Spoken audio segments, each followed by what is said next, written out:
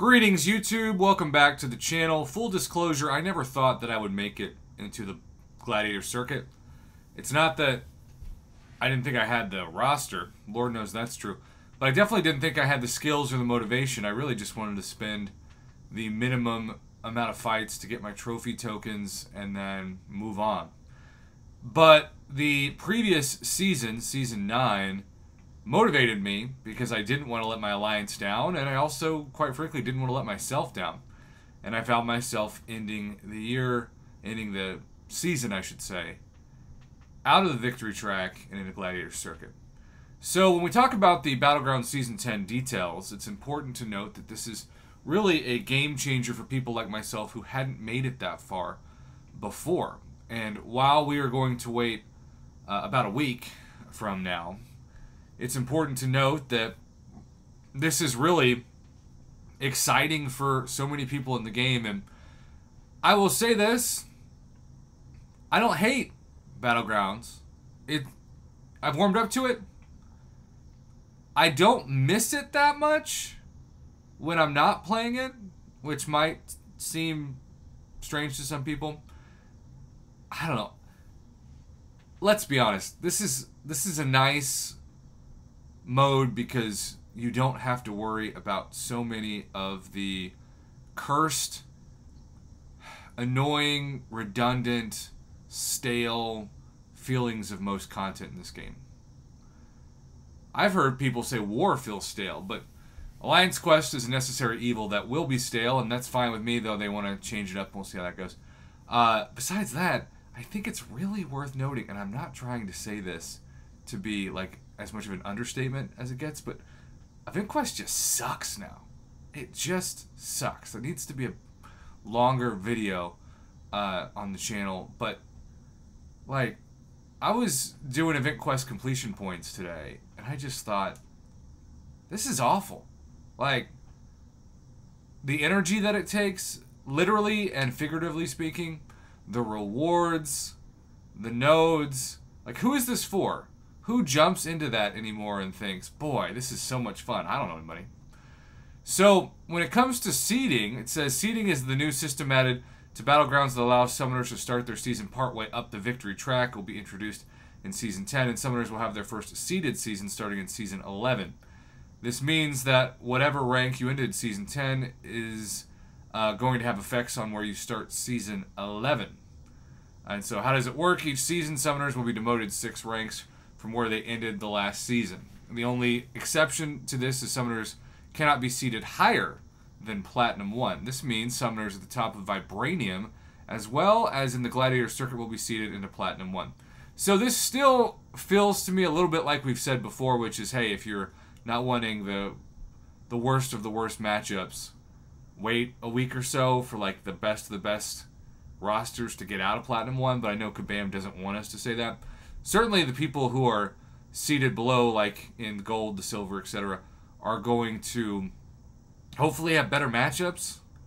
And I say that knowing that I oftentimes, with my roster, I'm a very unfair matchup to people who are great players. They just don't have as big of a roster. What does this look like? A summoner ending the season in Platinum 1 will be seated in Silver 1, Gold 1, Bronze 1, Gladiator Circuit, Plat 1. So Silver 1, Bronze 1, or Plat 1, it feels like.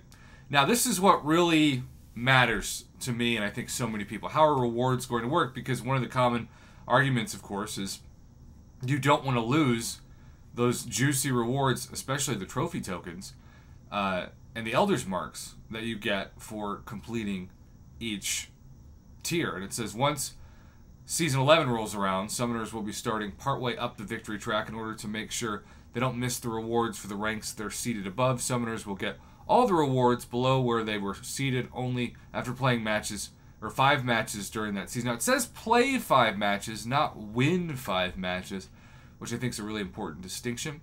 This means if you were seated in Platinum 1, you will only need to play 5 matches to get all the rewards from Bronze 3 to Platinum 2, and that is a lot of rewards. With all these changes, we're going to be keeping a very close eye on how this affects matchmaking, season fatigue, and the number of summoners that make it into the Gladiator Circuit. Expect more consistent updates each season after we've had some time to digest what the new landscape of Battlegrounds looks like. I think that's a very fair way to phrase it. Victory track updates. Season 10 is adding 3 new ranks to the victory track with the introduction of seeding. We wanted to extend the victory track as summoners will no longer have to progress through the entirety of it. New ranks and the rewards are as follows. You can see it goes from bronze to silver to gold to platinum to diamond to vibranium. So, if you're in Plat 1, you still got to go through diamond and vibranium to get out. I do appreciate, when it comes to Elder's Marks, that vibranium gives you a ton of, well, I guess I should say diamond gives you Elder's Marks until vibranium, but vibranium gives you 5,500 trophy tokens each time. Like, that's pretty amazing. We're also making some changes to the number of medals required to progress through the early stages of the victory track. As we add seeding, summoners will continue to race through the victory track at faster than ever paces, and we want to make sure that it is still an integral part of the Battlegrounds experience. Bronze medals required to rank up to 3. Silver medals required to rank up 3 to 4. In Season 10, we're making some more matchmaking changes. Our intent is to make matchmaking less focused on account power in the earlier ranks of Victory Track. Over the past number of seasons, we've been lowering how much account power plays in the matchmaking early ranks of the Victory Track. We've been making these changes because we noticed a high number of summoners with weaker account power having a much easier time getting to the upper ranks or Gladiator Circuit due to them only matching up with accounts of similar power. This meant that often it was easier to have a fresh, uncollected account with a Paragon experienced summoners cruising through the victory track. We feel that this is pretty unreasonable and that it's heavily skewing the matchmaking Battlegrounds experience for summoners of both high and low power accounts. The changes we made at this point have already seen some great results. Inevitably, it will lead to some uneven matches where massive accounts punch down against newer folks. It is unfortunate that this change will allow those accounts to climb faster than others, allowing them to progress out of the lower level matchmaking pools sooner. With seeding being introduced, these accounts should be moving to higher ranks even faster. In each season, we will see fewer and fewer matches with a large disparity of account power.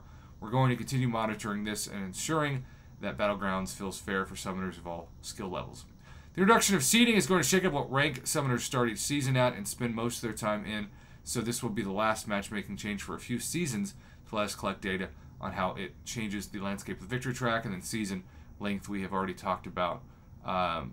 Duration season by 5 hours, and season 10 meta Hard Knock Life, which basically punishes you for parrying. Every time the attacker performs a successful well-timed block, they gain a passive disorient, reducing defensive ability, accuracy, and block precision by 10% for 15 seconds. Ebb and flow. The defender has protection, reducing all incoming damage by 60%. Knocking down the defender removes the protection and grants the attacker fear. So again, with ebb and flow, sometimes it's just worth it to parry heavy and then gain that passive disorient for 15 seconds, and then unless the attacker starts spirit gauge 50%, and then we got Gladiator Circuit, all sorts of fun stuff, including crit me with your best shot, which also is really fun for people who have Corvus. Well, you know, all in all, I think Kabam is listening. That's my objective takeaway. Is it perfect? No, but I think Kabam would acknowledge that too. It's a step in the right direction. They've made me a believer, at least in some things that I was skeptical of for the first several seasons, and I think it's worth noting that that shows progress. I don't know if I'm ever going to love it. I still get anxious when I go into Battlegrounds. It's actually the reason why I stopped doing War. I just didn't feel like it was fun. I felt like it was very stressful work that actually gave me a pretty high amount of anxiety, and when things didn't go well, it made me want to throw my phone, which is also counterproductive to, well, anything in life that you want to be healthy. I think overall, we'll see how it goes, but these are more good changes than bad changes, but maybe disagree. Let me know in the comments below. Thanks for watching.